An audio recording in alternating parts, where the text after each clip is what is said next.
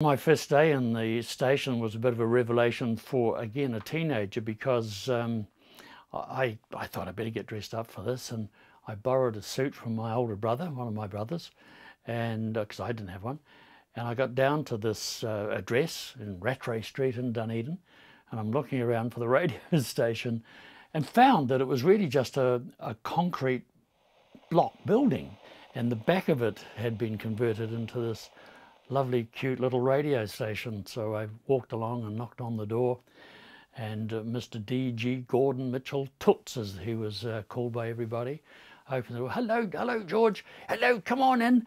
Everybody was apparently called George. That's one of his little quirks. So I became George, he was George, everybody was George. So I went in, and I was in this room, and it had drapes around the walls and an announcer down at the end with turntables, obviously, and a desk of sorts, and a little Formica table out in front with a microphone for guests. And I think it wasn't long before I said, "Where do you get all your records from?" And they said, "Oh, pull those drapes." And I'd pull the drapes back, and here was a record library, all 45s, all stacked, A, B, C, D, you know, for the artists, C for Campbell sort of thing, and P for Presley, who was just around at about then, you know, 1956, 57, 58.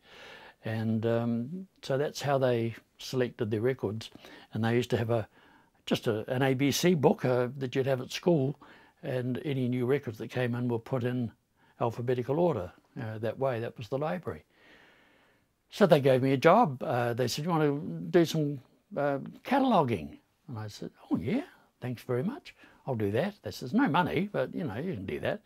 So I did, and I did that for a few months, I guess, maybe 6 months or so. But they let me break my teeth, if you like, on this hit parade, and whatever it was, any new person on the roster got to do tea time tunes at 6 o'clock, so you had to be there first. So I would host some of those shows while I was getting used to everything on my own.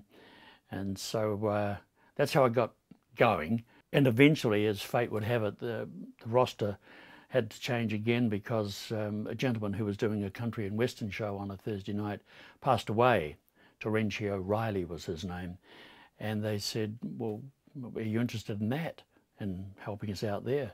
Of course I was, because Thursday night was the big audience. That's when they had the request session straight after this country and western show. So the country and western show went on about 7:15 odd times, went for an hour, and then the request session went on till 10:30.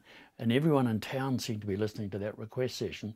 I knew if I could get on a Thursday night, I had a bigger audience obviously than Wednesday. So I must have had a little eye for the future then, in those days. And I started the country show. But he does his own thing, and he's got a legion of fans. And it was one of the first big hits that he had, called Guitar Town. We know where that is, don't we, in Nashville, Tennessee. What do you see as your greatest achievement? It's probably survival, because it's a tough business, the entertainment business, whatever form you're in. You got to do what people want, or be popular, I suppose. But I think if I did the right thing in life, I was popular enough to be liked, and because of that, I survived.